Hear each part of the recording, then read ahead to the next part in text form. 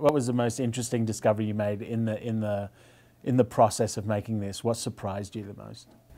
Well, you know, a lot of times people ask me, like, how are you going to make Bobby Fischer sympathetic? You know, he turned into this raving anti-Semite, you know, like King Lear on the blasted heath, somebody once said, just like babbling all this anti-American stuff.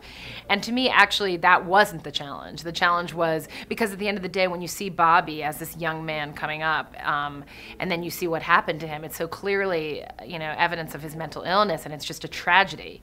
You know, really some of the hardest stuff was getting people to open up about Bobby. People were fiercely loyal to him. Bobby saw the world in black and white. There was no neutral, you know, like the chessboard. And if you were not totally loyal to him, if there was any sort of confrontation to him, you know, he disowned you. So getting people to open up was the biggest challenge. And, you know, there were some that we lost along the way, but, you know, enough that came through. Yeah. In terms of, you know, that aspect of it, how polarizing a figure he became, I mean, yourself as American and Jewish, and him spouting anti-American and anti-Jewish sentiment. That's perfect. Yeah. Like, does that sort of attitude, does it take a toll on you at all as a filmmaker as you watch through this footage? Yeah, you know, there was never anything that Bobby said, most horrendous anti-Semitic or anti-American stuff, that actually offended me. I mean, Bobby loved calling into radio shows. So we, like, into the Philippines and Japan, all over, like in Hungary, he had all these, so we like combed the earth and we got all these radio call-ins.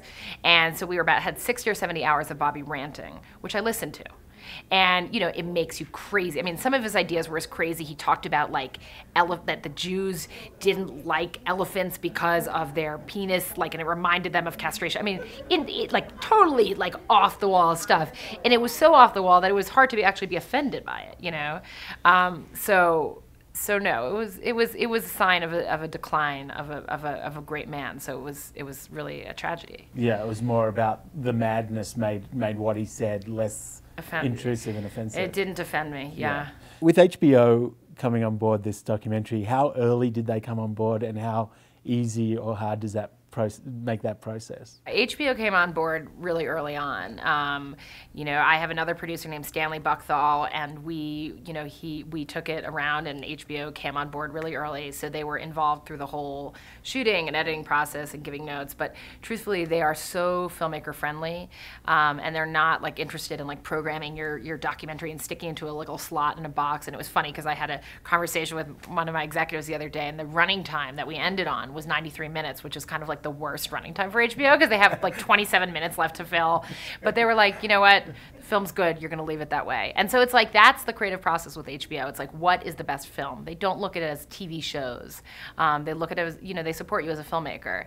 And so the process is always just one of like enriching the film. It must also be, it changes the dynamic of you coming to the festival, because you're not here wondering if your film's going to sell or hoping it'll sell. You can come here and enjoy and watch the audience reaction and really just experience it as a pure filmmaker audience participation. Right, having HBO on board, it certainly like takes away like it was a major, you know, thing to sell the U.S. market. But we're still selling all over the world. It's going to open theatrically in the UK and in Australia. So all these international deals have been going on as well. Do you play chess?